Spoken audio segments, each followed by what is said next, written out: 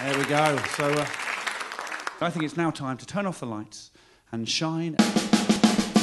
Spotlight on a musical instrument. Spotlight on a vessel of sound. Spotlight on a musical instrument. Gather round.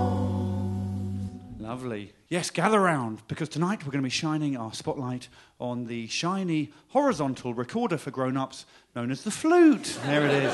It looks nicer than it sounds. I think out of all the instruments, I think it's the one that if it disappeared suddenly whilst you were playing it, you would look the most ridiculous. And that's how I judge an instrument. I always think, yeah, but what if it disappeared when I was playing it? Well, I would look ridiculous, because trombone, of course, you just look like you're fighting. Fine.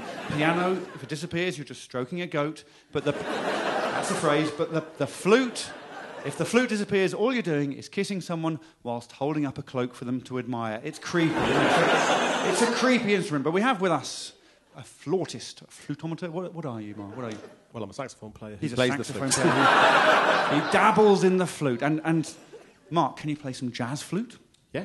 Well, obviously don't, but it's good to know, isn't it? It's good to have that in the back of our mind to avoid. So, a ridiculous instrument. We can all agree it's a ridiculous, weedy-sounding instrument. However, it does have historical importance. So let's go back in time. Ed, would you mind just taking us back into history, please, with your one? Oh, no, further back in the war. Take us a long way back from the war.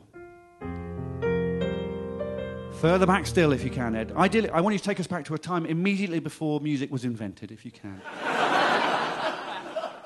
That's perfect. And it's nice, isn't it? It's nice. Have a bit of peace, isn't it? I like the bits with no music in, if I'm honest. And this is a time at about 50,000 years ago, before the first instrument was invented. And archaeologists believe the first instrument was a flute made out of the bones of either a vulture or a bear. And they've discovered several of these flutes in one location, which has led them to believe that ancient man was working as a community. Experts believe that that is why Homo sapiens triumphed over Neanderthal man. And I'm going to demonstrate that point with a short play. I've written a one-act play in which I'm going to play the lead role, obviously, of Neanderthal man, and Mark, the flutometer, is going to play the part of my Homo sapien cousin.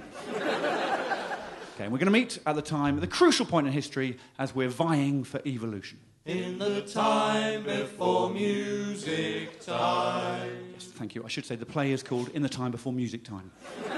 In the time before music time. Ah, hello, Homo sapien cousin. How are you? I'm fine, thanks. Ooh. Hello, Neanderthal man. Thank you. What's that you're holding? Oh, it's my new flute. Is it? That is dreadful.